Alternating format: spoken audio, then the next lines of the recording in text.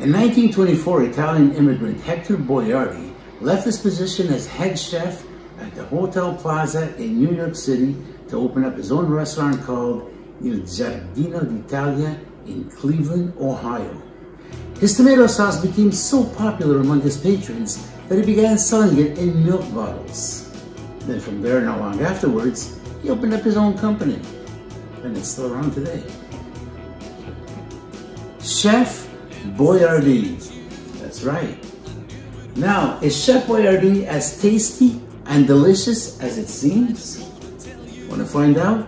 Tune in to my next podcast, Rob's Inner Circle, on Bobby's Short Shorts YouTube channel this coming Monday, June 15, 2020 at 8 p.m. Eastern Time. Don't miss it for your life.